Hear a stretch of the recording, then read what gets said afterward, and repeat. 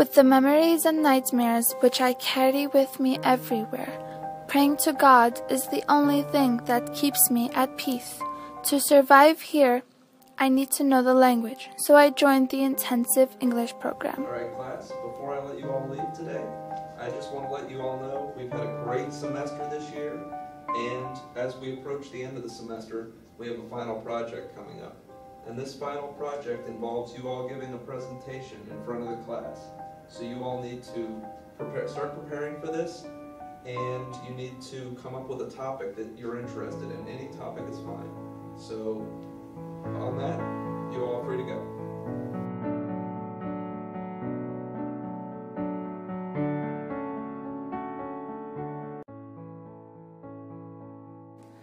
This part of my life is going to the doctor and unable to express what I am going through.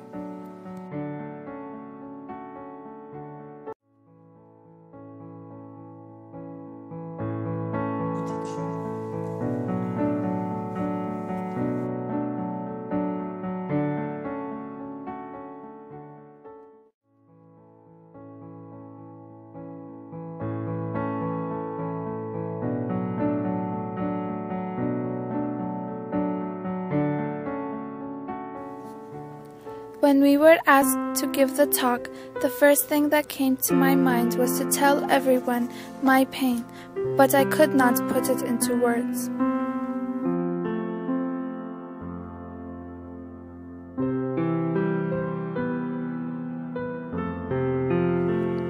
This part of my life was preparing myself for the final talk.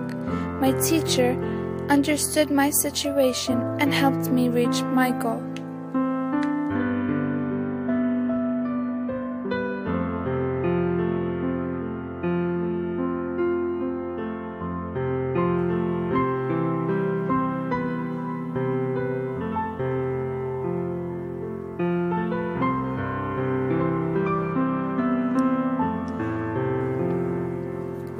This part of my life is expressing myself.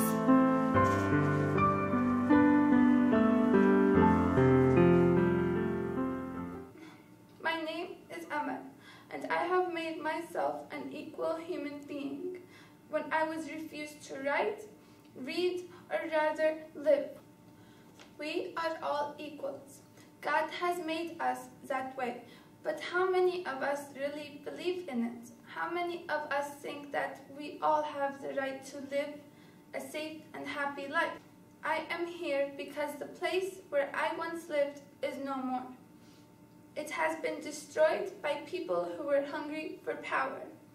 I am not here to talk about personal revenge or how I was tormented and was forced to move out of my own country. I am here to tell you that despite what happened to me back there, I survived.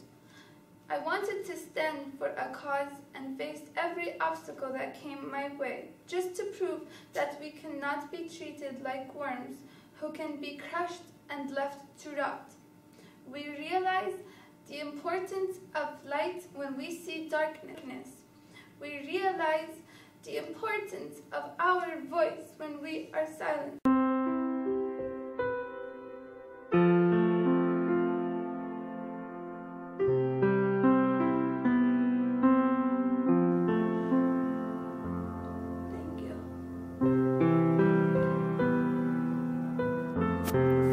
My name is Amal, which means hope, and this is a part of my story.